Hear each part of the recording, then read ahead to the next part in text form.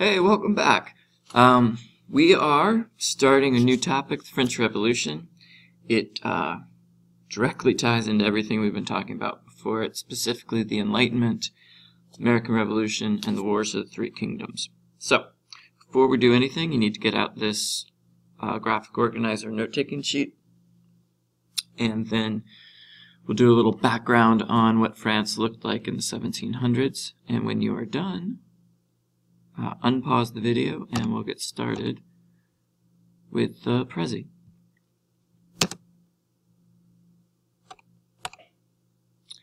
So, French Revolution starts because of the way France was structured.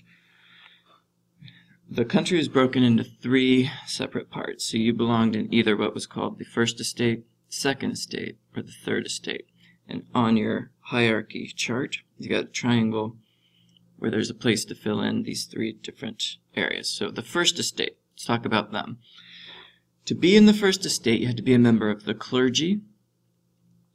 Clergy are people who work for the church. So that would be bishops and priests, and it also would include the Pope.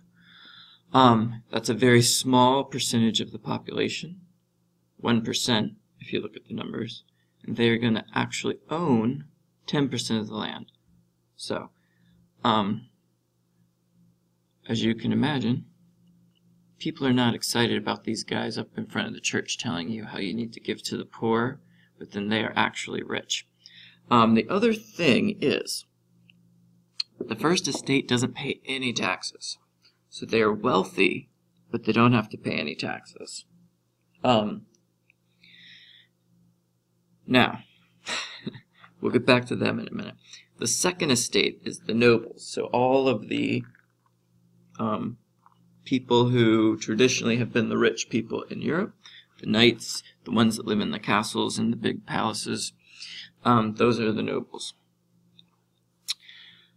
To be a noble, you have to inherit land. The other way in France you could move into the Second Estate is if you got a job, a high-ranking job in the court system or the government or the military. So, there's twice as many nobles as clergy, and this is actually even more lopsided. They own a little over a third of the land. So, they're actually richer than the clergy, but they do pay some taxes, and we'll look at that in a second.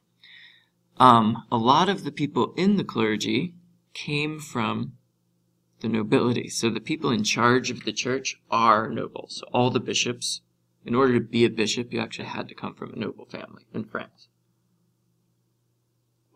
The third group of people, and this is where almost everyone lived, was the Third Estate. So in the Third Estate, we have kind of three different groups here. The biggest group is going to be the peasants. So 80% of the Third Estate, most of the people, 4 out of every 5 people in the Third Estate are peasants. And they, even though 80% of them are peasants, only 40% of those people own land. And half of them, they only owned 40% of the land that the Third Estate had. Half of the people in the Third Estate don't own any land. So they are just struggling to survive. The other group you have are the bourgeois. They're the middle class. And then the city workers, so people who have good paying jobs, but they're not really wealthy. But they do have a nice job, and they're not going to be nobles. So this is 97% of France belongs in this group. It's basically everybody who's not a noble or clergy, and they only own a little over half the land. So they are almost the whole population. They only own part of the land, but in the government when they vote, each estate gets 1 vote. So these two groups are basically the same people, so they always are going to vote together. And so these people, who are 97% of the population, almost always get outvoted in the government. And eventually that's going to lead to frustration that they are not being represented by their government. So let's look at this for a second. Pause the video and let's look at this closely. So this chart is actually the one that would probably shows the best how people, or what leads to people's eventual frustration in the revolution. You have the third estate that's paying half of the taxes in the whole country. Or sorry, half of the money they make is paid in taxes. But these other people are paying pretty much no tax. So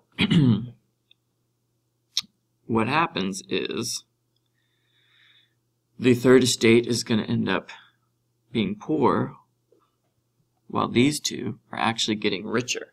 So you can imagine the people doing all the work are going to get frustrated if they feel like they're doing all the work and they're getting poorer, and the people they work for don't work as hard and are getting richer. Which is going to lead to the revolution. So let's look at the big causes of the revolution. We've got the third estate. They are paying half of what they make in taxes. They're paying almost half of what they make to pay for their food, which leaves them virtually nothing else. A lot of them don't have enough money to buy shoes because they're spending so much money on food and taxes. For most of the peasants, that's all they can afford is food and taxes. They don't have enough money for anything else. The next thing that's going to make this worse is they see the king is still living in Versailles, that big enormous palace Louis XIV built.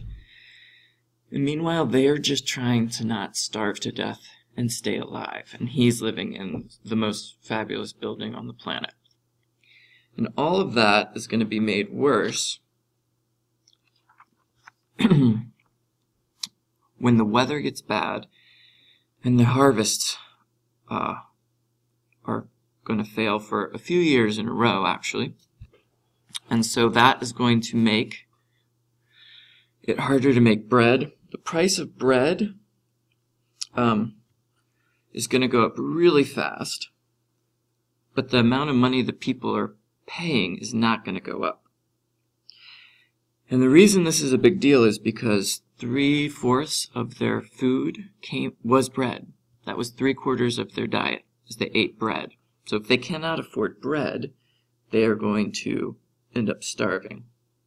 And when you have starving people, they get frustrated and they get angry. Now, a second element to this is the king at this time is not going to be a super powerful leader. His name's Louis XVI. We already know France is involved in a whole lot of wars. They're super expensive. People feel like this guy is not a decisive leader, so they lose confidence in him because they feel like he is not somebody who can take charge. And what he's going to do that is not unreasonable is they need money. He's got this group of people who don't pay taxes. He's going to try and tax them. And they're going to get upset because people do not like having taxes put on them. And in this situation, these guys actually have more power than him. So it's going to cause him a problem. They're going to resist. Now, on top of that, he is married to this Austrian lady. The French do not trust or like the Austrians. She is a little bit over the top. She's all these stereotypes that you have of rich people. She's always trying to influence his political decisions, and she is spending more money than most people can even conceive on things like clothes and hairdo and outfits. So it's all things she doesn't need.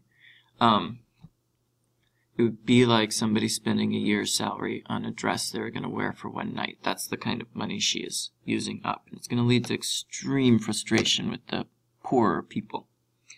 The third cause, which we've talked about a ton, is the Enlightenment.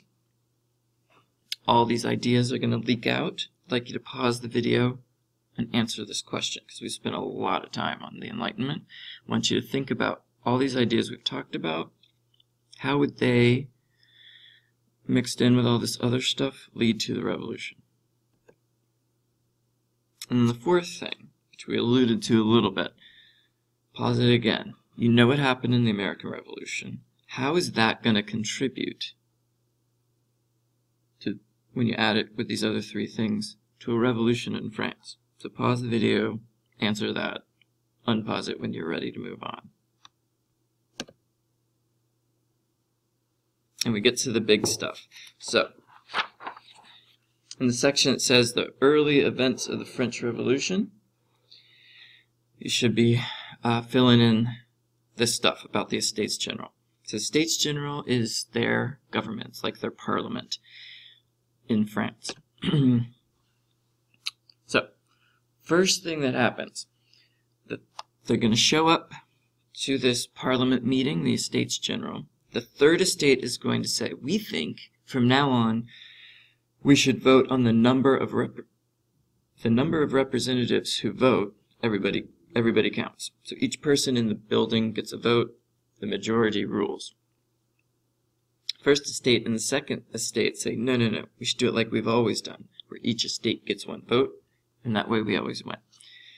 So the Third Estate is eventually going to get frustrated with this, and they actually are going to form their own government. They're going to say, that's fine, we are no longer part of the Estates General, we're forming our own government of France, called the National Assembly. It's just like what happens in the United States. When the colonists decide, you know what, we're going to form our own government, we don't need your government. And they're actually going to be locked out.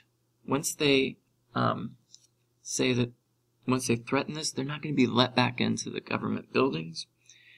So they are going to meet outside. It's actually a racquetball court, but the event is called the Tennis Court Oath. Those members of the Third Estate are going to meet.